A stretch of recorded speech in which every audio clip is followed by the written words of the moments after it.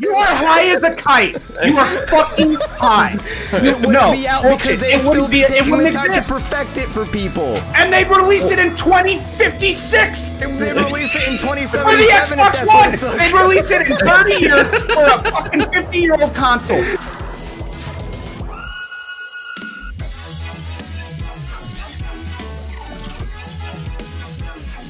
And we are live. Welcome, everybody, to the Easy Company Podcast, episode number 9. I am Tango. I will be your host for this episode. Today, I'm joined by AngryPrivateRyan, as always, and GingerBeerdMorgan Arthur Gaming. Cowboy. GingerBeerdGaming. How's everybody doing?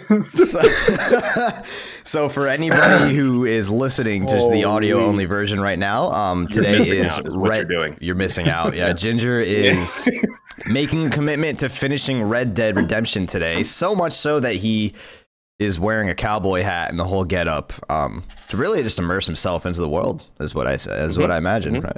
And a snap-up button-up shirt, Western shirt from Wrangler. I didn't wear the cowboy boots because you guys can't see my feet, but I do have those somewhere. We want to hear the spurs every time you shift your legs around. I don't have spurs. I've got the boots. I don't have spurs, though. How are you going to get your chair to move, dude? One thing. I don't know. Yeah, kick your chair. You just kick all the way through the stand with your spurs. Oh, man. Oh, man. So what's up, boys? How's your weekend been? Fantastic. Wonderful. Hell yeah. What have we been playing? I didn't play anything yesterday. I literally sat on a couch for 12 hours yesterday. 12 hours and just watched football all day yesterday. That's really good for you, I hear. It is. Yeah. It's probably better than sitting in these chairs that we sit in all the time, though, honestly. It's the leading cause of happiness in America. Right, so, right. Couches and beer. Couches and beer and football. But no, I didn't play anything yesterday, but I've been playing, let's see, what did I play this week? Well, we played a bunch of Astroneers, which I'm sure we'll talk about. I did play quite a bit of Warzone this week because they did a new big update for Warzone and Cold War and all that fun stuff, and brought all the Cold War guns into Warzone, so you can play with guns from Cold War or Modern Warfare in Warzone and yada da da da. So, like what was in Cold War that they didn't already have in Warzone? Well, it's actually kind of funny. There's actually a decent amount of overlap on the guns, but you can use either one because each of them kind of feel different. And so like the Cold War MP5 is actually stronger than the Modern Warfare MP5 because, you know, everything's unbalanced and whatnot. So, I don't know. It's interesting. It did kind of refresh Warzone a little bit, but not enough that's going to hold people. I think they need to release a map ASAP, and they need to stop introducing game-breaking bugs with every update that they do. That's never going to happen. Right now, you can do the unlimited stim glitch is back, and you can become invincible and invincible. Yeah, I saw that. So good old God mode. Yeah. So, and they still have not implemented an anti-cheat system. So there's cheaters are all over the place. So how is Warzone not implemented an anti-cheat system, especially by now? Like what? Don't know, dude. It's truly baffling. They were just like, it won't happen to us. We're gonna worry about it. Like, what the fuck? Your Warzone, dude.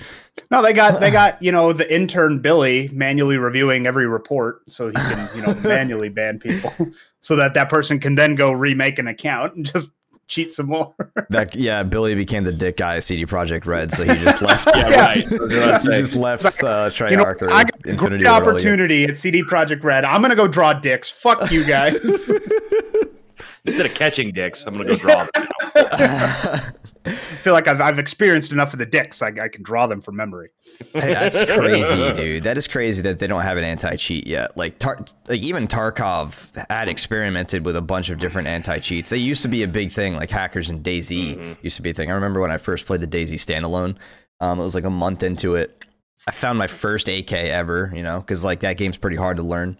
And like I finally made it all the way to a military base. I found my first AK with ammo, and I was so excited to go and use it. And this guy, I was playing with a friend of mine, and this guy just teleports in front of us, and all of a sudden I do the suicide animation. He makes me shoot myself with my own gun. Jesus Christ. And I was like, that's bullshit. And it was like this little ass kid, bro. I'm telling you, he's like, he teleports in front of me. He's like, hey, you, I'm a hacker. And I'm like, oh no, right? And he fucking, my guy just like, I knew I shot myself.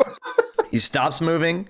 He puts his gun on his back, and then like he takes his gun back out again. And I'm like, what the fuck's going on? And then I see him get onto his knees and like put the barrel up to his chin. And I was like, fuck, bro, this is how I'm gonna go out. Like, god damn it. That's not really much of a problem in DayZ anymore, though. At least not in my experience. I haven't really encountered any hackers, especially not that bad in a long time, because they fucking implemented some anti-cheat stuff. I'm pretty sure it's BattleEye. I think whatever armor uses. And even Tarkov, I think, uses BattleEye now. Call of Duty just needs to use BattleEye. BattleEye is the fucking greatest. You know, it's not going to catch 1,000% of all hackers, but you know, I think out of all of them, yeah, no anti-cheat is. But even like easy anti-cheat and all that shit, like I feel like BattleEye has just built a reputation for themselves. You know, I don't know how you have a game that big and don't have something like that, especially a game that is as rampant as with cheating as it's been too. I mean, it is bad. So I don't know. It is what it is. Like I said, it was fun to play again, to kind of get back into it, because it really has been a long time since I played it. And you know, I'll play some more in the near future, but I just don't have that like urge to play it like I used to. And I don't know. They added a bunch of more maps to Cold War, which has been fun, and they added a new mode called Prop Hunt. Which, have either of you heard of Prop Hunt before? Back in the day, yeah, they used to play that. I think it used to be in Call of Duty, like the old ones, right? Yeah, I think it's been in most of the Black Ops. I feel like it was in Rainbow Six too. Maybe I'm lying about that. I remember playing it. I just don't remember where I played it. So Ginger, to explain Prop Hunt, it's a lot of fun. It's a great one to play like late at night when you're drinking with your buddies and stuff. But I think it's still like 6v6. But one side of the team is just regular people with a default loadout. The other side actually spawns in as objects from the map, like mop buckets, chickens, and you've got to hide amongst the map. And the objective of the regular team is to find the props and shoot them and kill them all. And of course, the props need to try to stay hidden for the time period of the round. And you switch back and forth, and it's like best of 5. And it's a freaking blast.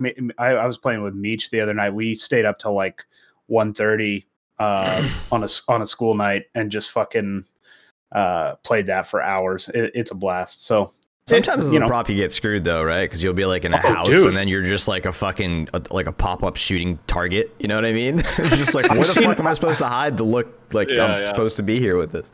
I saw a guy, I was playing the other day, I saw a guy, he was trying to run away from a bunch of people. He was like a mop bucket, and he tried to change, because you get like 2 changes in the middle of the round, so you can change props. And his last change, they switched him into a big red scissor lift.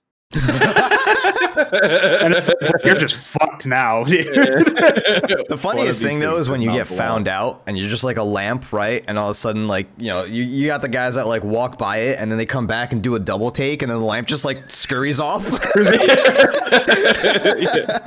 Dude, I was playing, they added this new mall map, and there's like this big fountain in the middle of the mall, and I think I was a water fountain, like a drinkable water fountain, and this guy found me, and so I would take off, and I'm going around the water fountain in the middle of the mall, and this guy clearly had never played a game with like a dog or a toddler, or maybe he was a dog or a toddler. I don't know, because I literally for 1.5 minutes went the same direction at the same speed around the fountain, and he just chased me the whole time. He never tried to like switch it up or like go over the middle. Like he never tried to juke or anything. We just played Ring Around the fucking Rosie for like a good 1.5, 2 minutes before like someone else came in and saw his, their teammate just like chasing a fucking fountain around and switched it up a little bit. But I was like, what is this guy doing? He hasn't even tried. Back in the day, when I was in high school, we played a game called Michael Myers. I don't know if that's still a thing, where one person is Michael Myers and the rest of the lobby can only run from him, and Michael Myers can only use his knife. And like I think there's like a time limit. I can't remember what the time limit was, but basically Michael Myers can like just sprint around and knife people, and everyone else just has to try to like survive. And I don't remember how they balanced it. I want to say like maybe Michael Myers was the only one that was allowed to sprint, and everyone had to kind of just like hide. I can't remember exactly, but it was a blast. It was a blast. Was it like a mode that you guys just played like on your own, or was it an official mode? No, I don't think it was an official mode. I don't know who came up with it or where. I played it with a bunch of buddies from high school. It was like, we filled up a lobby of like 12 or 15 people, just from like, you know, friends of friends, and like, get everybody that you know, we're gonna try this game mode out. So I don't know who created it, if they saw it like on social media and they're like, hey, we should try that out or whatever. But that was a fucking blast. Those are a blast, filling up a Call of Duty private lobby with like 12 or so people and just playing like with your buddies and stuff. It's good times. Hell yeah. Yeah. It's kind of like Among Us. No. Yeah. Nothing. No, that's a terrible game. Why do you hate Among Us so much? Game. It's a piece of shit. Okay, it's stupid. It's a dumb game, and nobody likes it. Okay, that's debatable, but all right. We can agree to disagree. We will. We will. One thing I think we can all agree on is Astroneers is fun. Yeah, we've put in Astroneers a blast. Yeah, we put in like almost, I'd say like 16 hours almost at this point. I really enjoy like the terramorphing aspect of it. I thought that was really cool. Yeah. Like grading roads and stuff, and you're like just taking materials from a giant hill and using that to make bridges and whatever else. They make it very easy to like get used to too. Like it's not like super difficult to terramorph. It's pretty straightforward once you get the hang of it a little bit. But the only thing I still struggle with is like trying to match two grades together. You have like kind of like a valley, right? And you're trying to like get them to match up, and you like end up digging further on one side, and you're trying to fix it, and you're just creating this giant fucking mess. I've been guilty of that a few times. Yeah, that is the one difficult piece of it. But I like game itself is like pretty simple. I like the UI. I don't know if you like. It's all like there's no.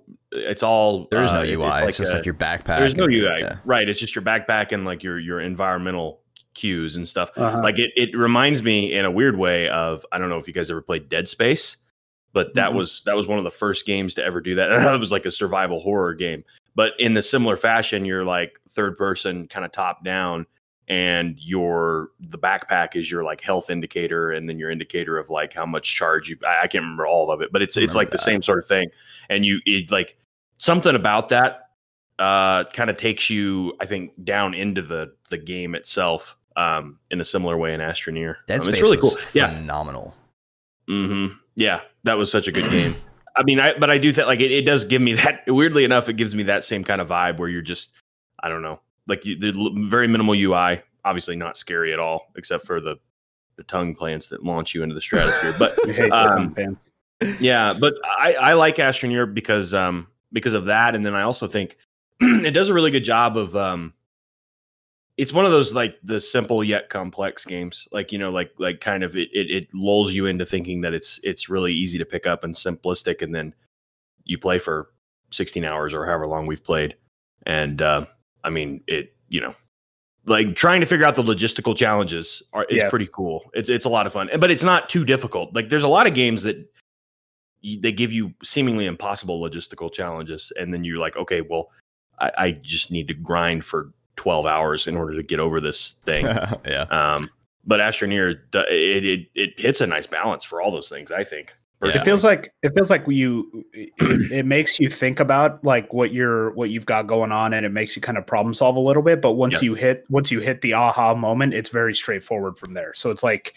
you do have to kind of problem solve and think, but then once you've figured it out, you're like, oh, got it, and it's pretty straightforward from there. And that's awesome, because that's what being an engineer is. And being an engineer is trying to solve a problem, right? Like you're trying to you were trying to create a system to work a certain way, and you need to overcome whatever challenges and problem solve to get it to work properly. And that's exactly what you do in Astroneers. The game is like, it was a little overwhelming at first, but only for the first like 15 minutes or so. And then afterwards, especially because we had 3 of us playing. So that's like 3 brains trying to figure shit out, right? Versus just the one. Like maybe like we may add up to like 2 total. I was gonna say, yeah, like 3. 3 bodies, maybe brain. 2 brains. You know, it's like 1.5, 2-ish, 3-ish brains. Okay.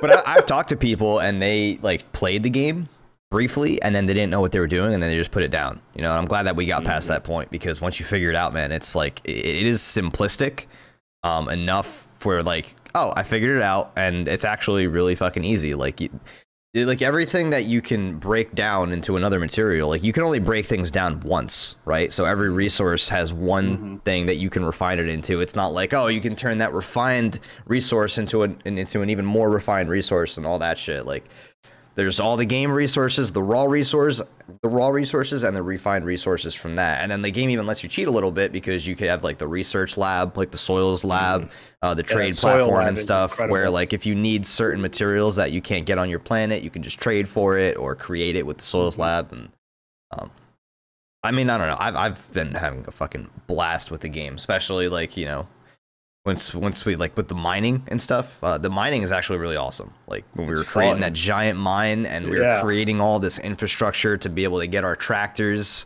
you know, to navigate, like building that switchback down at the bottom and everything, and building the switchback, building the road leading up to the mountain to like cut through all that harsh mountain terrain, and using those grading tools that are just so satisfying to use. They're so easy to use.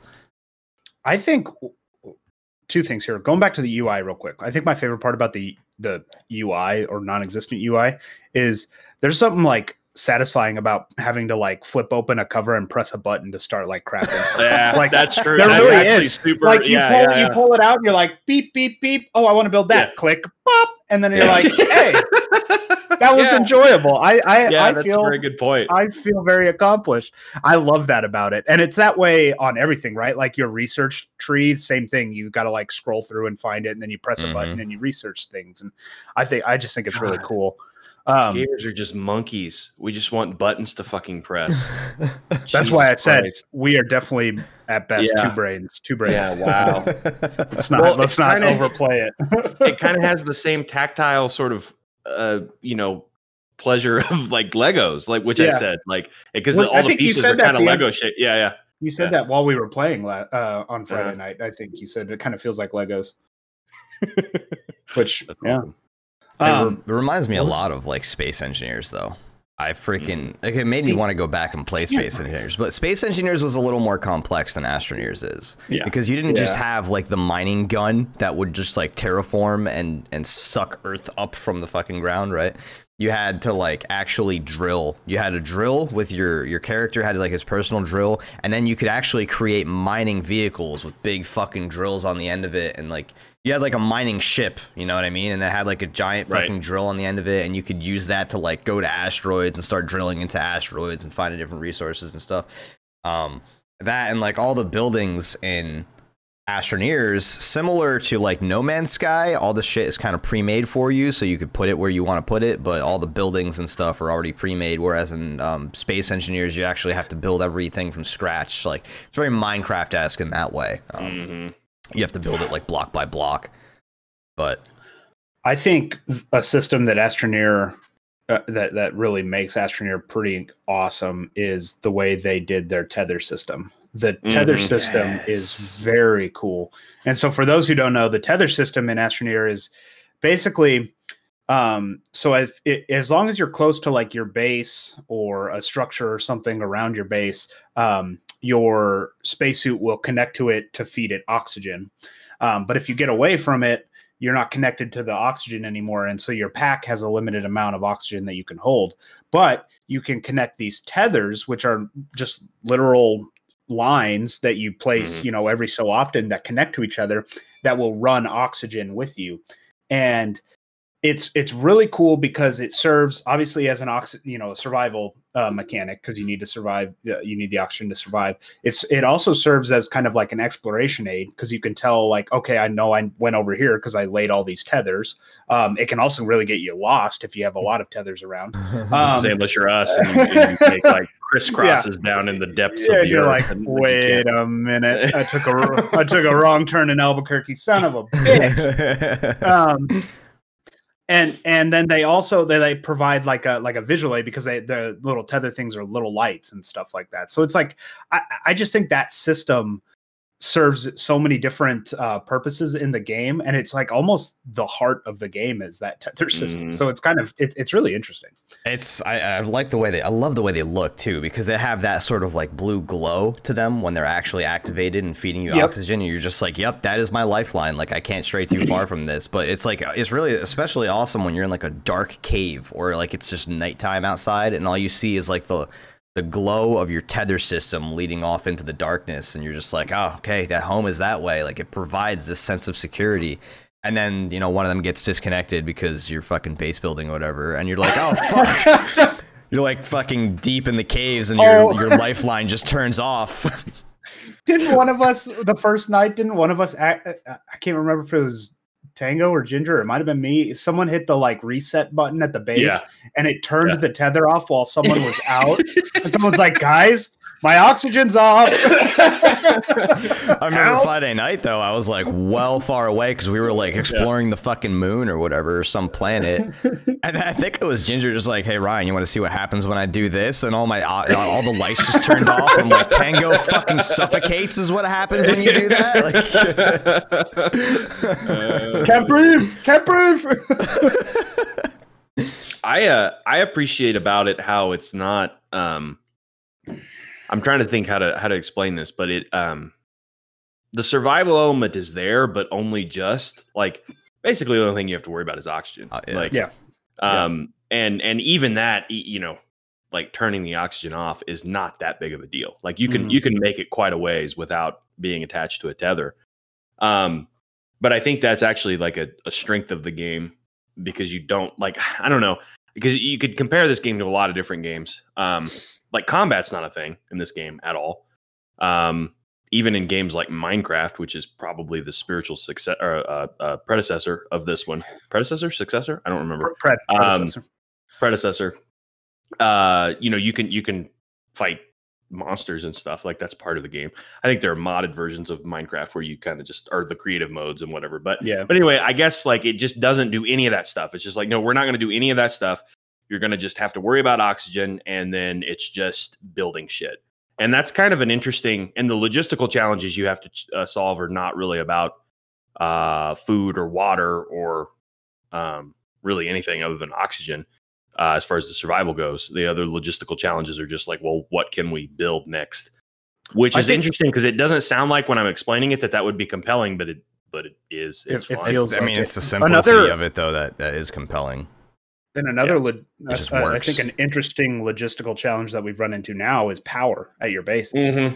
That's kind of the other aspect of it. But I had someone actually on Friday night before my stream went to shit, had someone in my chat who came and was hanging out, and they were asked because they were like, I've been kind of eyeing this game and I figured I'd come watch someone play it before I, you know, pull the trigger. And they were asking about it, and they asked that almost that exact question. They go, so is this a survival game?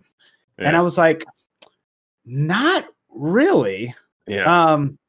Not in the traditional sense, right? No, there are survival elements, but that's what I said. I said, you know, they've got some very light survival elements that make it feel like, you know, they at least, you know, portray well that you're on a planet that is not super hospitable for life, right? But not to the point where like you're worrying 24/7 about food, water, things like that. So I agree. It's interesting, and it's hard to explain it. It's just kind of one of those things that come across when you're playing it, that it's like a feel thing. Yeah. Dude. Go ahead. Oh no, I was just going to bring up Space Engineers again. Like I've just really been thinking about fucking going back and playing it after playing Astroneers. So what I was going to say is like something that Ryan said when we were playing, I think the first night, was like how much better it was than No Man's Sky, which I thought was interesting because I've actually put in like, I don't know, like 60 hours or something into No Man's Sky. All of that is like post the catastrophic release, and they've even updated it way more when I actually got into it for a little while.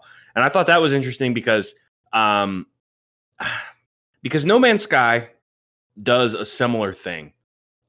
It simplifies a lot of the like traditional space sim gameplay elements, but I thought that No Man's Sky did it in such a way that it made the game super boring and grindy and terrible. I mean, like it's fine. It's a good game, but like in order to actually like unlock the potential of that game, you literally have to put in like hours and hours. Like you'd have to play that game just exclusively for a long time. And I just couldn't really get into it because the world always felt like, to me, like the thing about space sims is as complicated as they are, they can offer like I'm thinking like an Elite Dangerous, right?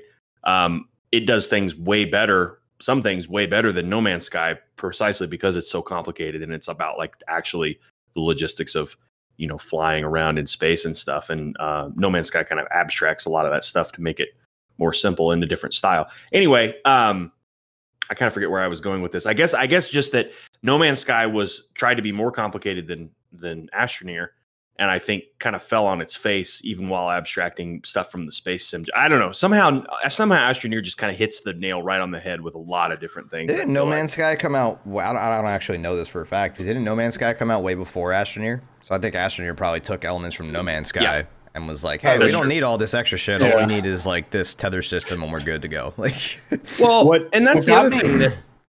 Oh, go ahead. I was just gonna say, continuing along with that point, yeah, it did. No Man's Sky has been out for a long time now, but they were another one of those games. Not to get on my high horse again, that literally promised the world to everyone, and then it fucking flopped when it came out. And I think that there's something to be said for a game like Astroneer trying to be just what it is. Like you get the sense that they just started with a fairly simple concept, like Ryan said, like the tether system.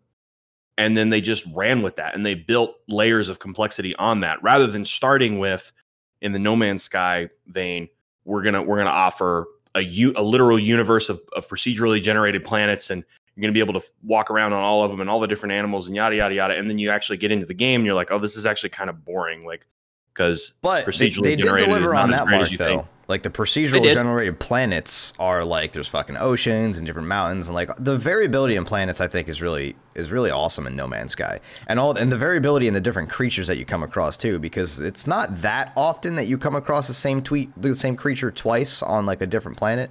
I feel like there's a pretty good variety in all the different like fauna and all the animals and shit. The thing that drives me crazy about it is that all the space stations look exactly the same, and there's like 3 fucking alien races in the entire universe, and that really bothers me about it. I feel like there should be a little more variability in all the different space stations. Like, even if there is only 3 different alien races in the whole universe, that's fine. But why do all of their fucking structures and their space stations look exactly the same as each other? Like, they should all have their own style, their own feel, and like it should feel like I'm at a different solar system every time I jump from one solar system to another. But it feels like I've just jumped and I'm a little closer to the center of the universe, whatever the fuck that means, because I don't actually know it's there. But I feel like I'm jumping from one solar system to another, and it feels like the same goddamn solar system every time, just with different planets. And that is the only thing that I think really I don't like about No Man's Sky. Everything else about it, I really love. I love the way the planets look. I love exploring the planets. I love like just fucking being on the planet's surface and just like, you know, flying my ship around, looking for old anomalies and all that stuff. I think that's all really awesome, but I think you feel like you're in a different solar system. It's 50 miles wide and about an inch deep. That was what I always didn't love about it. Like, and almost by it being so huge, you're even more aware of how little depth there is. Because you feel like you're not making progress. Yeah. At least that's how I felt. I feel like, oh, I'm jumping, I'm getting closer to the center of the universe, I'm getting closer and closer and closer, but I don't feel like I'm making any progress because everything looks and feels the same. I've played, I think me and Ginger put in one kind of real good session of No Man's Sky. That was my first time playing it. What got me about No Man's Sky that made me just put it down and never pick it back up was I think out of our 10 to 12 hour playthrough that we did or whatever, I think we spent like 9 of that flying to different planets, trying to find a planet that was somewhat like hospitable for a base building. Like, I mean, it was just, And then every time you enter into a new solar system, it's like, oh, you got to fight off these aliens and then or raiders or whatever they were, and then you get onto the robots. Yeah, and then you get onto the planet. And you've got those little robots too. And I was Sentinels, just like, I'm fucking done, dude. Now, like this. Maybe is someone, ridiculous. maybe someone in the comments can explain this to me, like a No Man's Sky veteran. But what the fuck? Like Sentinels on every planet that has anything valuable. I can get like a couple of them, but they literally exist to make your life miserable while you're trying to get the best resources in the game. Like, or at least just having a planet to set your base up on that you can actually fucking breathe on. Like that's what I'm saying. We spent our whole time just trying to find a planet with an atmosphere that didn't have acid rain. And it was just fucking crazy. And then it's like literally you load into a universe where you were just born into, and like this giant conglomerate has literally just sucked up all the resources, and they're like, nope, this is ours. I mean, the Sentinels, you can't even, to my knowledge from remembering playing it, you can't even clear them out. Like you can't even clear out a space. Like literally, the Sentinel level just keeps going up and up and up and up, and they're just gonna kick your ass harder. Like I really like that part of it. I was just like, I don't understand who thought this was a good idea. Like, why would this be fun? I don't mind having to like clear out an area and then be able to, you know, reap the benefits of what I just did. But like, and then maybe once in a while, a Sentinel will come and fuck with you and you have to clear it off or whatever. But like, they come like every fucking 10 minutes or less. Like you have a Sentinel that's, and then like, you know, you kill that one and then your wanted level goes up or whatever you'd call it, right? With the Sentinel organization. I can't remember what it's called, but yeah, it's kind of fucking. I feel like they just didn't. They designed these things without really thinking. I've been thinking a lot about. Weirdly enough, I've been watching Arma 3 from people that create Arma 3 ops and like videos about like how to make those ops fun and like kind of like the theory behind it. And like one of the, I watched this video by this guy named Remy Down Under who said that, you know, like basically you have two main sort of variables in your op. Like you've got time and fun. People have a limited amount of time, so you want to cram as much fun as you can into the limited amount of time that people have, right? That's your objective as an op creator. And like the same goes for like game design. And it's like, I don't understand. Astroneer feels like they took that to heart and they're like, okay, we're going to cram as much fucking fun. We're going to get all this extra, you know, bullshit out of our game. And we're just going to focus on, you know, exploring, mining, base building, you know, logistical challenges of engineering and yada, yada. And then No Man's Sky, it just feels like they were like, let's just spread as much, you know, as this little amount of fun over as big a time as possible. I don't know.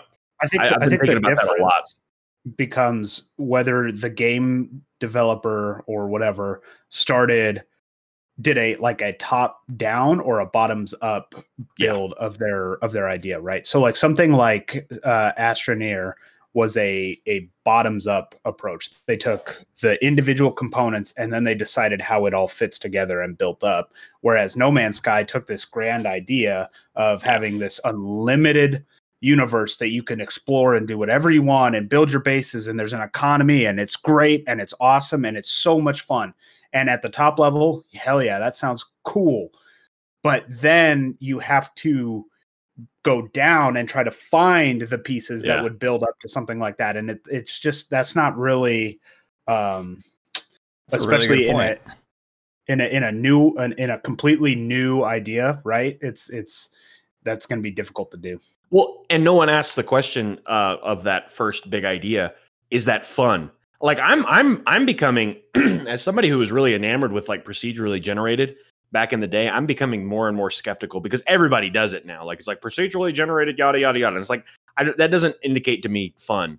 I mean, like you can have a procedurally generated game full of horse shit, like, and it's procedurally generated, but it doesn't make it fun. You know, I mean, it just, I don't know.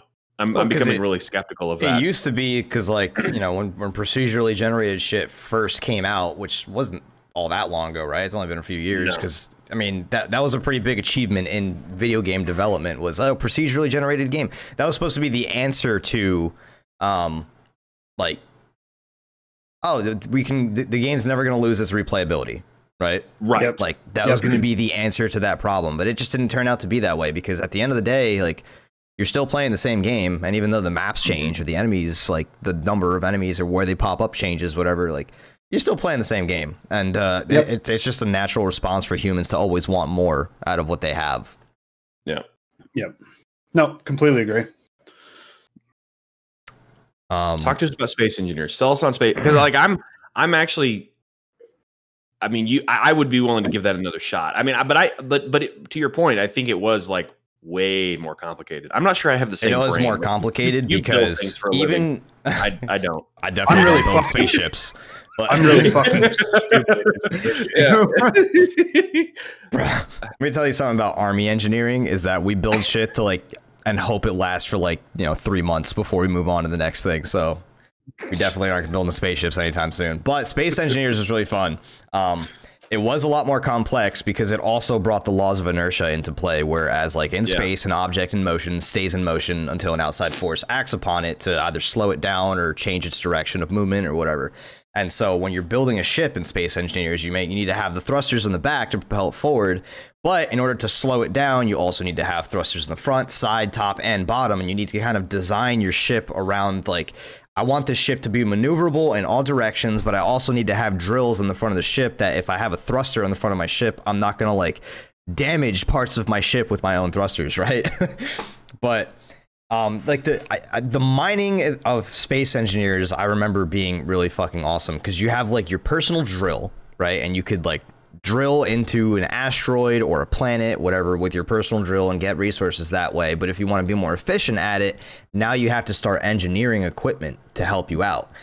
You need to have like a rover, for example, on a planet that has big fucking drill bits on the front of it that also has a sustainable power source. So maybe solar panels with a battery attached to it, right? Something like that. Like how you actually end up building this piece of equipment is up to you as the engineer to figure out, how it's going to be built. But if you have like everything in Space Engineers is all about collecting resources, mining resources, and trying to build equipment that's going to help you do that more efficiently. And whether you're going to build like outposts on a planet or a space station out in space so that you could mine asteroids more efficiently, or you could design a giant fucking ship like in Star Trek, you know what I mean? And that ship is like a giant, let's say like an aircraft carrier, the equivalent of an aircraft carrier in space, where you have like a giant mobile base that you have like flying the ship, but there's just a lot you can do with Space Engineers. It's like, it's really fucking limitless. And the damage system I always thought was fucking awesome. Like when two ships collide, or when a ship collides into a space station. That's the one piece of it that I loved. I loved crashing shit into each other to watch how it just break apart. And now you're in damage control mode. Like, oh my god, we just hit a fucking asteroid. Let me go to the control panel. Okay, our oxygen is fucked. Like our fucking like our fuel tanks are fucked up. So now you're like, you got your little jetpack and you're out in space and you got your little blowtorch and you're trying to repair shit desperately because all your systems that you've built are fucked up. Like, that sounds fun. It's about building systems. It's about building systems to efficiently collect more resources to build more. It's like to add to your base, But I'm very stupid. So so Space Engineers is a super intimidating game at first, right? But like I've played enough of it that I feel like I'm probably pretty rusty at it at this point, but I would fucking definitely want to like venture into that game with some friends, because I played with like a couple of friends, but I mostly played it by myself when I did play. And like, I was able to build a pretty badass base. There are other threats though, like on the planets, there's different like monsters and shit that you have to fight off, unless you turn the monsters off. I don't even think when we were playing, I don't even think they had that sort of thing. I only put 3.8 hours into it. Yeah, I didn't even. Oh yeah, you barely scratched the surface on it. It's better than me. I gave it 50 minutes. Yeah, right. It was like, where could we crash shit into each other? All right. I was like, can I crash shit? And then he's like, yeah. And I'm like, okay, I'm done. I'm gonna leave now. I'll play with you, Tango. Yeah. Oh yeah. I don't know. I would consider give it a shot. It'll be the next Easy Company team stream team. Mm-hmm. Quick PSA. Quick PSA. Yeah. You can build or research and put drill bits on the front of your vehicles in Astroneer. Yeah, we just haven't got there yet. Yeah. Just didn't know that. Just wanted to throw that out there. Yeah, I want to look at, like, it seems like you can also like automate things. The other game that I was going to mention that's kind of in the similar vein as Astroneer, that I've played quite a bit of actually is Satisfactory. Yeah, but that one is also interesting because there's not a survival element to it really at all. You have a health bar, but it doesn't like go down or anything. And there are some like wildlife, you know, hostile fauna that you have to deal with, but they're not that big of a deal.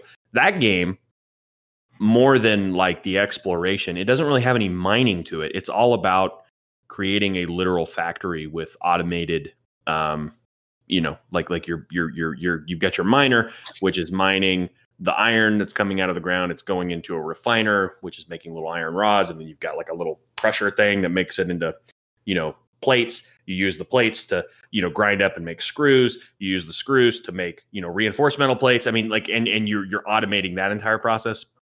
It's really good. I just find myself getting to the point where my brain just short circuits because it's just gotten way too complicated, and I don't have the engineer brain, you know, to make it any better. And then it just drives me nuts because nothing is but it's about efficiency, right? And you watch YouTube and like people have multi-story factories that are just, you know, amazing. But I could never do that. With like a power grid to sustain it and stuff. That's what I fucking loved about, like, even like, so Space Engineers had this conveyor system where like your vehicle has like a kind of an outlet on the bottom of it or wherever you decide to build it, right? And then you could build on your spaceship a connector that connects to your ship so that you unload all of your ship's inventory into your base, and you build this whole conveyor system that puts it into your storage. And then if you put your storage, connect that to your refinery, now you have access to your storage from your refinery, so you don't have to like put everything in your character's inventory, then bring it to the refinery and shit. So, you know, like, and then all that and trying to manage your power grid too, whether you get power through solar panels and store it in giant batteries along your base, you know. And everything that was in Space Engineers, you don't just place blocks down, like you do, but they're not finished blocks. So you have to get your little blowtorch out and you have to actually complete it yourself. So your character with his little jetpack flying in space goes up, and you kind of just like welding all of this shit together. And the same if you want to break it down, like you kind of fucking have your little grinding tool and you grind it down to nothing, right? Yeah. But it's really awesome when you have this idea and you build this giant skeleton of what your plans are, and then you go with your little blowtorch and piece by piece you start like actually, you know, putting it all together. It really just it feels like you're fucking doing construction in space.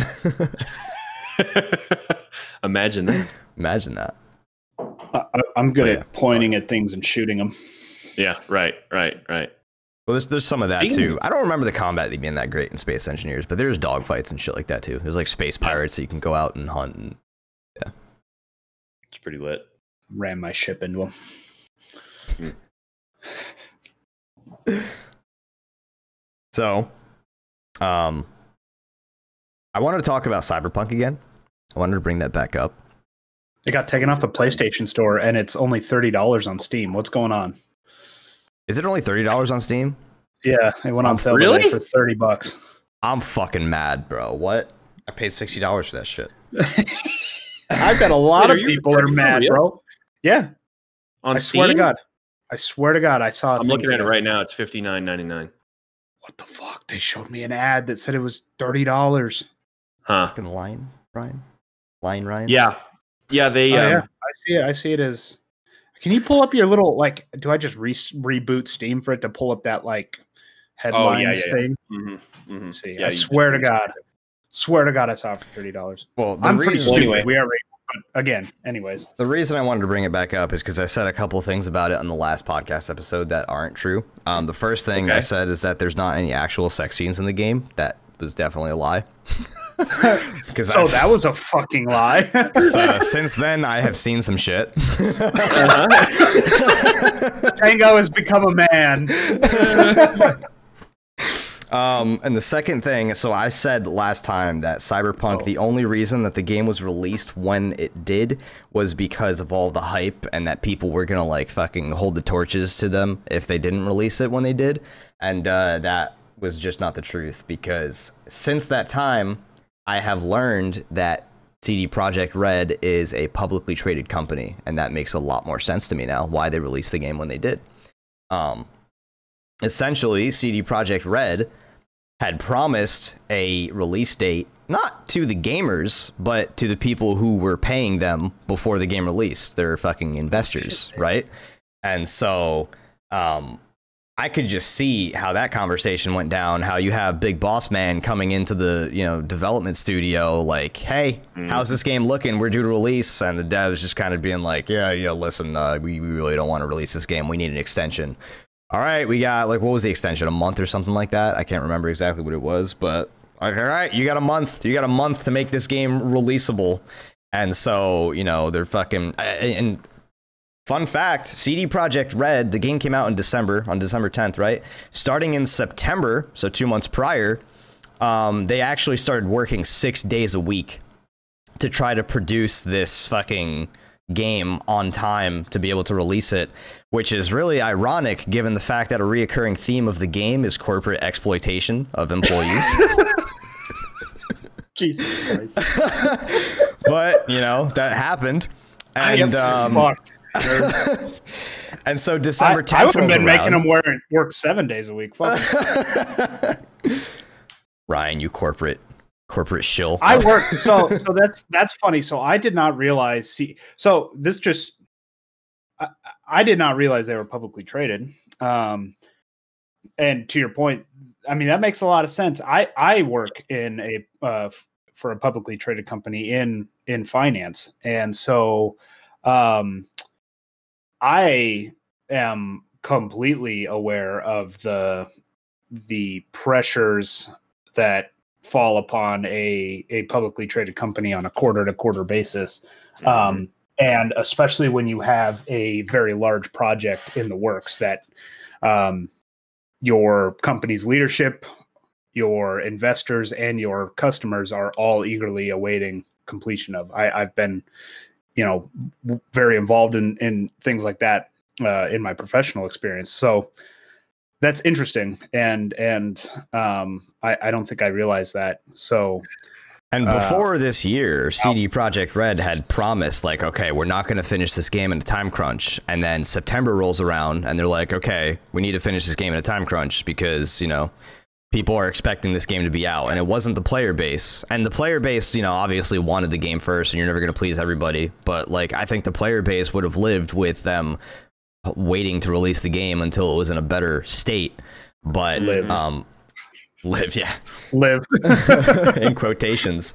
Yeah. No, but you know, I could just see that same boss man coming around, you know, around December 10th, right before it, and he's like, hey, where are we at? And the dev team being like, listen, we really are not in a position to release this game. And, you know, big boss man just being like, fuck it, we have to send it. We have to send it. And so CD Projekt Red's stock price since then, I'm not sure where it is now. Last time I checked, it was like 40% below where it was when the game launched. Like the game's, yeah, like literally almost fucking half, right? Because all those investors, right, it spiked up when the game launched. What date did it release? December 10th. Okay. Can you check what happened to the stock price on December 10th? Is that what you guys are checking? Yeah. Well, go ahead. I'm not going to derail. It was on its way down. So, okay. So here's what happened to stock price. This is for the last month. So starting about November 27th, it went on an up from 97 US dollars. Keep in mind, they don't trade on like US markets. So this isn't like, this is a Polish company. Yeah. But anyway, so they went from $97 on the 27th of November. They climbed up to a high of $120. So it's a substantial increase on December 7th. And you said it released 3 days before the release. I think it was the 10th. I'm pretty sure. Okay. So 120 on the 7th. By the 10th, it had fallen back down to 101 before on the 15th hitting a low of 82. So that's 5 days after release. It made a slight recovery for a couple days up to 88, and now is at $78, which is down from $120. Yeah, it's like 40%, dude. which is a let's see, in the past year they have been lower than this in the past year, but not by much. Holy shit. What that tells you is that the devs really did not want to launch this game. They were just kind of forced to, because, you know, the people who invest in stock, and even in video game stock, don't necessarily know anything about video games at all. They're just investing money and expecting a return on their investment. And, you know, that was the only reason they launched the game when they did. So with that being said, CD Projekt Red is now, like, once they offered that, like, hey, we're sorry, once that apology came out, that was like, oh fuck, they fucked up. They realized it. Everybody realized it. Like, and you know, my first impressions of the game, when we were talking about this last week, that was I had like 2 days into the game. Now I have a little over a week into the game. So I will say that the core foundation of the game, and we were giving it a lot of praise last week, and still, you know, talking about the bugs and shit, but like it still deserves the praise. For anybody who can actually fucking run the game, like on a higher end PC or on an Xbox One X or whatever, like the game deserves its praise, because the core foundation is the foundation of a phenomenal game. But obviously it just was not in the state to be released when they released it, and that's just highly unfortunate for them. It's so much that they actually pulled it off the PlayStation Network. Like, yep. That's how you know shit is really serious. And are offering refunds to anyone who bought it. Yes, and rightfully so. Like, they should not have released it. If you can't run the fucking game, and you're buying a game under the impression that you're gonna be able to run it, especially on a console. Especially on a console, because you can't fucking modify a console in any way. So that's all. Yeah, it's rightfully so. Like, so rightfully so. People are absolutely right to be pissed off, you know, especially if you're on like one of the older consoles or on maybe even a lower end PC and you can't run the game like you thought you would be able to. Here's the deal too. Speaking from a finance perspective, that stock was going to crumble regardless, because it was on it was going to crumble. It was going to no. It was going to crumble because either A, they release the game before it's ready and it's a bad launch, or it crumbles because they announce another delay and investors lose confidence in the company. Either they were in a no-win situation. But they were in a no-win situation because they fucking hyped the shit out of it. Like, that's it. I don't really feel. Oh, I mean, okay. No. Okay. I would say feel sympathy yes for the developers if that's the case, that they were, you know, they were forced to release something before it, you know, was ready. But like, don't. Okay, so yes and no, and Ginger Morgan's going to get fired up again. I think I know what your rebuttal to this is going to be, and I kind of understand it. So, but here's the deal: yes and no. They were in a no-win situation because of the way they hyped it up. Yes and no, but they were more in a no-win situation because they failed to execute.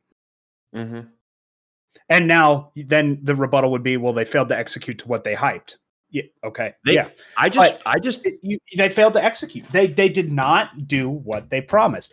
Right. In a publicly traded company, whether it's from a financial perspective, whether it's what you are releasing as your product, you have to execute to your timeline and to your foundational commitments of that product. They didn't do it, and that's why their game is suffering right now. As good of a game as it is, you know, from a foundational perspective, very unpolished, but a good game from what I understand, right? As good of a game as it is, they did not follow through on their financial or product commitments, plain and simple. Yeah. They announced the release of this game, on their website in 2012. Yeah, it's been in development for a decade. The fuck, man, that's the year I graduated high school. Yeah. I'm sorry, they didn't follow through on their commitments, plain and simple. So one thing we can all agree on, though, because we were talking about how hypes kill fucking video game launches, and I mean, yeah, like that happened. We all knew that was gonna happen. We all saw it coming. But well, and also going back to our conversation, I don't know that you could make the same criticism of them, but the same criticism of No Man's Sky. I mean, it's the same shit, you know, like you you know, you build this giant vision and giant idea. And like, to be fair to them, I mean, I even said the last podcast that like I was wrong about the I mean, the gameplay itself seems to be pretty solid, right? Yes, definitely. But I was not wrong about about a lot of people going to be disappointed about it being rushed and about it being hyped up. I mean, everybody, like, nobody even fucking plays it on Twitch anymore. I mean, it's pretty much dead. Like, no, as people far as, people like, play it on Twitch, not as many people, because it was the first time that everybody fucking played it on Twitch. But there's still a lot of big streamers that are still playing it. I guess. Yeah, but most people are finished. But they can run the game. Most of the big people. Sometimes a lot. I saw like Shroud last night doing he was replaying a second character. Co-Carnage obviously he just plays the hell out of it because he's a character in the game. But 53 viewers on Twitch right now. 53,000. Sorry. I was gonna say, damn, that shit fell far, man. Wow. There's probably one person with like, or like 3 people with 40,000, a third of those apiece, right? Or no? Nope. Most has 737. Most of the bigger streamers tend to stream on the weekdays more so than they do on the weekends. That's true. That is true. Like if the people who do this for a living, I haven't seen a lot of activity from the big guys on. I have, at least the ones that I follow. A lot of them are still playing it because they have the technology to run it. You know, most of these career streamers have like supercomputers that they aren't having the same issues that the majority of people aren't having. Yeah, multiple supercomputers. And even my computer like is pretty good, but it gets pretty damn hot when I try to stream the game, my CPU in particular. But like, I'm still able to play the game and enjoy it. And, you know, a lot of people just aren't able to do that, unfortunately, because their system can't run the game because it's not well optimized enough, or because they just fucking, I mean, come on. If you're going to put a game on a console, at least you should be able to play it on the damn console. PCs, like, you can upgrade. They shouldn't have put it out on old gen. That really... they were probably trying to just increase their exposure and player base to But unless Deke said like on the last podcast, you know, like don't buy it unless you have like the Xbox One X or the PS4 Pro. But see, the way I see it, if you're gonna release it for the Xbox One, you know, because it's an Xbox One, regardless if it's an old Xbox One or if it's a One X, it's an Xbox One, and you're going to release it for Xbox One. I just don't think you should release it for that console if it's not going to work on every span of that console. Like, like the Xbox One, base Xbox One should just be like your minimum fucking that you should be striving for. If you have a One X, you're going to run it better, and you're going to run it at 4K, and that's fine. But you can't release it on a tranche of consoles that are in the same family. In my opinion, it should have been a next. Do you remember back in the day when like the 360 and even the One released? There were games that they released it for the next gen console. That's what they did. And so why try to make it hard on yourself and release it for a less superior piece of art? Because they wanted to reach more people, and they obviously make more money. Yeah, they wanted to make more money, which is understandable. But they also put themselves in a time crunch. You do not have to convince me about the desire to, like. I am a businessman by trade. Ryan, I am all about making more money. However, but you have to understand that stock price falling like that. I mean, they lost more money doing that. But that's not because they produced a bad game, or because really it's because they didn't have enough time. Like, it's fine if didn't have enough time to produce the products that they wanted. They didn't execute. Okay. Yes. Well. Okay. They should have pushed the fucking game back, right? Because if they had planned to put this game out on Xbox One and PS4 and it was not ready, regardless of whether they hit their timeline or not. The investors don't fucking know anybody better, and they don't care, but the game should have had an extension so that it could be playable on all consoles, because there's nothing wrong with them putting the game on old gen. I can't believe Xbox One and PS4 are old gen now. I can't believe I'm even saying that. That's crazy. I feel like that shit just fucking launched, but even still, I kind of fucking just lost my train of thought there. I would say, should have had more time. I would say no. You should not have an extension necessarily, because you've had multiple extensions. As an investor, I would say you as a company should have done what you needed to do to get a good product out on the timeline that you delivered. Whether that means you hire a ton of people and you dump a bunch of money into your resources. You make people work 7 days a week. I don't know. You go and you fucking execute. Otherwise, you're gonna get crucified because you put out a bad game, or you're gonna get crucified because you pushed back and you didn't follow through on your commitments. That's how business works. That's especially how publicly traded companies work. That's just the way it is. But I'm of the opinion that video game developers, like video game companies, should never, ever, ever, ever, ever be publicly traded. Ever. Because you're producing a product that is supposed to be for the people who are enjoying it. It should not ever be about the investors ever. And if you make your company publicly traded, you have put yourself in the position to appease the investors more than you have appeased your player base, which is what you're fucking supposed to be all about as a company. I can't believe I'm not the one arguing that. I agree completely. But I'm glad to not be the only one that has that opinion. And because EA does the same shit. EA does the same shit, man. Like it's all about the investors. No, so here's no. Yes, I think you are doing CD Projekt Red a disservice there by saying just because they're publicly traded, they've put themselves in the same realm as EA. EA, yes, they're a publicly traded company, but they're a Walmart. That's a different play.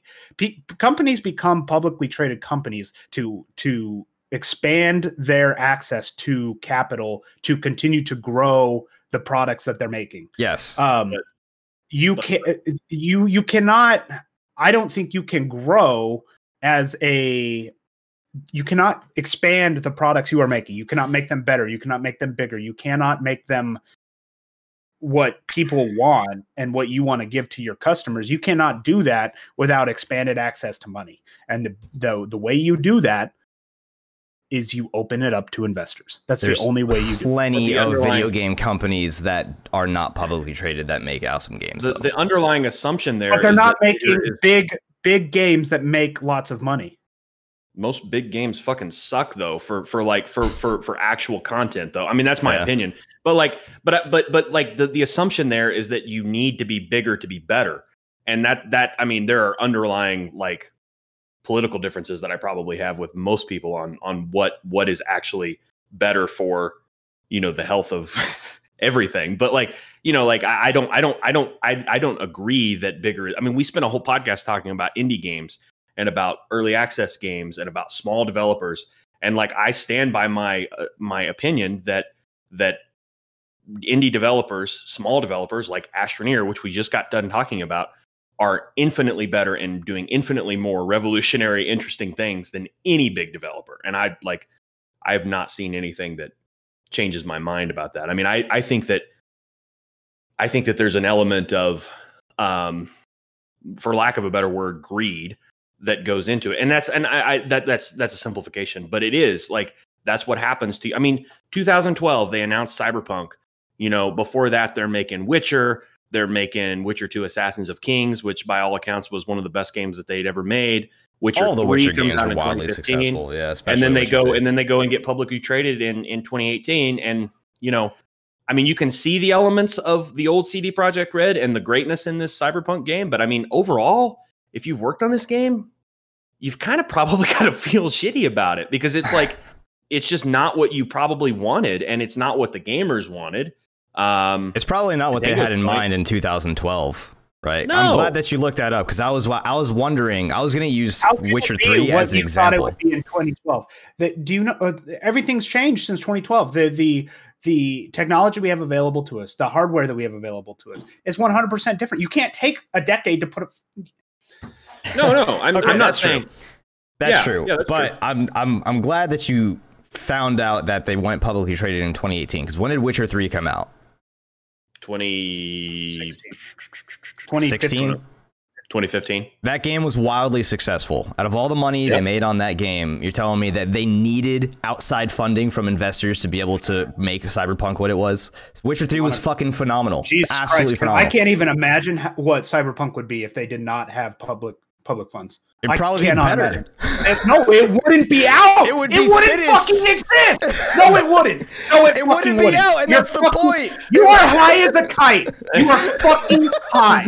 It wouldn't be out because they'd still be taking the time to perfect it for people. And they'd release it in 2056. They'd release it in 2077 if that's what it took. They'd release it in 30 years for a fucking 50-year-old console. You're high as a kite. You can't change my mind. You can't change my mind. But I mean, what? So you basically, you're saying your argument is, Ryan, that they wouldn't have been able to make it like next gen as far as like the graphics go, right? Basically, without publicly creating all that money. My argument is you could not have you likely could not have the resources in place. And when I say resources, I mean people. Like is probably the biggest resource, right? Yeah. You could not have the resources in place to make a game of this caliber in the timeline that you need to be able to make it, because you have a specific timeline you need to fit this game in before the technology advances again, and then all of a sudden you're outdated. You cannot make a game of this stature in that timeline with limited funding.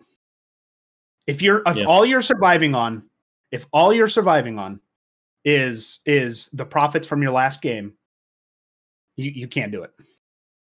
I would be willing to bet the house that I don't own, but that's not. But I wonder if you were a developer right now, if you wouldn't have just like wouldn't have rather pared back that project a little bit, maybe not made it as because like graphics are just. Okay, but then we get into this situation of we're just like in this complacency of putting out the same game over and over. No, because you're not growing and making any advancements. I mean, I think there's a difference between growing and then just absolutely shooting for the fucking, I don't even know if there is anybody, even like a NASA computer. I don't know if it could run the extras like fucking high-end ray tracing fucking settings that this game has. I think this game is even more advanced than the technology that 99.9% of people even have available to them now. Okay, but this comes back to the difference between... What are we talking about here? Are we talking about companies going public, or are we talking about companies overpromising again? What are we talking about? I think it's both, though. Like, yeah, because like what if in 2012 or whenever they announced their intentions to make Cyberpunk, what if they had kept it like The Witcher 3 graphics are fantastic still? I mean, in my opinion, maybe that's what they think. I think developers and investors like have a different idea of like what gamers want versus what gamers actually want. And I don't even think gamers actually understand what they want, because like I would rather have like if they had just made another kick-ass RPG with graphics that were good, but not, hyper ray tracing NASA supercomputer graphics, then hot dog. Like, why can't you be just the company that makes these badass RPGs? And you don't have to be the greatest thing ever. I mean, does that make sense? What I'm saying? Like just be a wholeheartedly mediocre instead of a stellar. No, that's not. But it's not fucking mediocre. Like that's the false dichotomy between like shoot for the fucking stars and mediocre. It doesn't work on that scale. Like you can be really, really, really fucking good at what you do. And what CD Projekt Red is really, really, really fucking good at is world building and RPGs. They could have done that without all this extraneous bullshit. I agree. As a gamer, I'm always of the opinion that I'd rather a game perform better than look better. Yeah. Or have good gameplay. They could have made that game. I don't, without all the extra stuff, I feel like. But with that being said, though, like where does CD Projekt Red take it from here, right? That they've released a statement publicly that they are going to just take the next time, that they're going to take the time over the next few months to just fix the heaping pile of trash that they put out, right? And it's not a heaping pile of trash. Like the core gameplay element is there. All the foundation is there. They just need to build off of it and polish it off. And it'll be probably even game of the year. Who knows? But right now, because there was talk of them adding like a whole multiplayer mode, right? And like fucking, like they need to just shut the fuck up about all of that. Like don't say anything about multiplayer.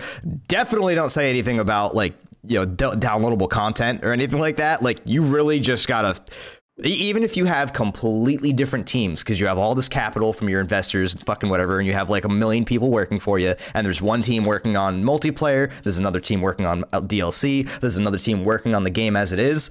Don't talk about anything other than working on the game as it is. Like, that is the fucking move right now, because if you talk about anything other than fixing the game that was put out, people are going to be pissed, more pissed than they already are now. Yeah, that's what I think. I agree.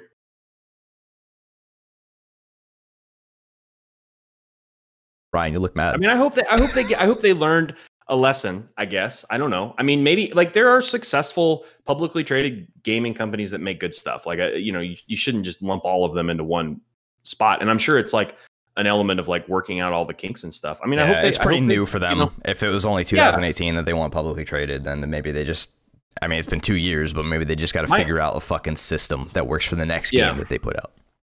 My frustration is mostly just with the whole thing. It has been from the beginning. Like, I think that the hype machine just kind of feeds into itself, and everybody gets disappointed. and then a game developer that I otherwise pretty much like, gets shit all over, and maybe unfairly, but some of them, I think they share some of the blame for it. I don't know. I mean, I'm just a dude wearing a cowboy hat on a fucking podcast. So what the fuck do I know? I'm not in the industry, so what the fuck do I know either? But I feel like video game developers always have struggles with timelines, and I feel like part of that comes because, like, as like a coder, you put in a line of code that fucks up a bunch of other lines of code that you didn't foresee, and then that takes a bunch of time away from you, and then you go to make a fix for that, and then some other shit gets broken. Like, I don't know if that's exactly how it works. I imagine that's something of how it works, right? Because again, I'm not in the industry. I'm just a fucking dude on a podcast, but I feel like timelines in video games have always had a very rocky relationship in like every fucking video game development cycle ever. I don't know if I'm the only one, but I think timelines in any industry have a rocky relationship. I don't think it's just video games. Yeah, it's true. I work in construction planning. It fucking sucks. All right, dudes. Well, we are an hour and 11 minutes into the podcast, so I think I'm going to cut it here unless we have any alibis. Yeah, dude, that went by fast. I was actually thinking we were much longer than that, but we went on some good tangents. So, yeah. Have we pissed Ryan off to the point where he's not going to come back? Have we critiqued the capitalist system too much? Yeah, find a different member. I'm done. I gotta be honest. Of capitalism, I love. I'm fine. But, I'm fine. I'm heated right now, but I mean, I'll come back. We'll be fine. I'll go cool off. It's just. I mean, it's a healthy disagreement. It's fine. I disagree with your thought process. You disagree with mine. It's fine. Ryan is part of the corporate system. I just understand how it fucking works. I just know the way it works. I understand it too, and I just think that it doesn't have a place in video gaming in that particular industry. That's all. And then Ryan's counter to that is you're gonna have mediocre video games unless my counter to that is money drives innovation. So if you don't believe that, I think you're delusional. But all right, dudes, I'm fucking cutting it here. Make sure that you follow us on Twitch and Twitter. Ryan, go ahead and go first with your socials and whatnot. Yeah. So the man 007 at Yahoo. No, my Twitter handle is at Money Runs the World. You can follow me at Jeff Bezos. My name. I've got I'm verified on Twitter now, so y'all can kiss my ass, you little hoes. No, I'm at Twitch TV /AngryPrivateRyan, all spelled out, and on Twitter at AngryPrivateRyan. Private is condensed down to PVT. Ginger? At GingerBeerd92 on Twitter, GingerBeerdGaming Twitch TV. How do you do that? Twitch.tv /GingerBeerdGaming. Beard spelled out like the beard that you drink. Yeah. I thought you were at Karl Marx. I thought that's right. At Communist Manifesto. Yeah, thank you. Yeah. Everyone congratulate Ginger on releasing his book, The Communist Manifesto. Yes. Yeah. And been working on it for 50 years. Yeah. It's been a long time, actually. A long time in development. Just a little bit less than Cyberpunk. If only he was publicly traded, it would have been released already. I tried to tell him that, but he didn't listen. And I am 12 Tango Dom on Twitter and on Twitch. Stream every weekend and also on the weekdays as well, whenever time allows. And also, the podcast is available in audio only on Spotify, on Apple Podcasts, on Google Podcasts, and Amazon. Wherever you listen to podcasts, it's available there. So look at the Easy Company podcast on those platforms, if not on YouTube. Thank you so much for tuning in, everybody, and listening to this these fuel debates. I would have to totally say uninformed opinions that we. I would have to recommend that if you are listening to this on audio only, go back, watch it, because this one got wild. Ginger's outfit is fucking awesome. That and we really got squirrely on this one, so go look at it. All right, dudes, thank you so much for checking out this episode. We'll see you in the next one. Have a good one, everybody.